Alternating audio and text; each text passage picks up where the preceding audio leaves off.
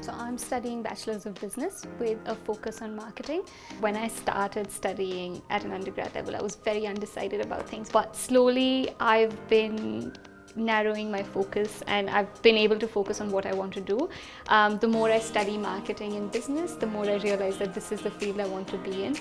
So we were just in my marketing research class, and in this class we basically learn what goes on, what marketing research is all about, and how to conduct marketing research. So it's designed in such a way that when we walk out of class, we will be able to conduct our own market research.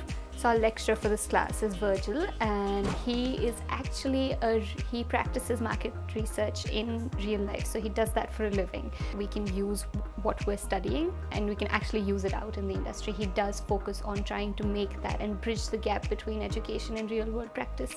So I'm applying for a job right now. I can see myself using the things that I've learned in class and using those things to apply for the job. Because this is the time when I can actually apply my knowledge and see if this is what I want to do and this is the path I want to take in the future.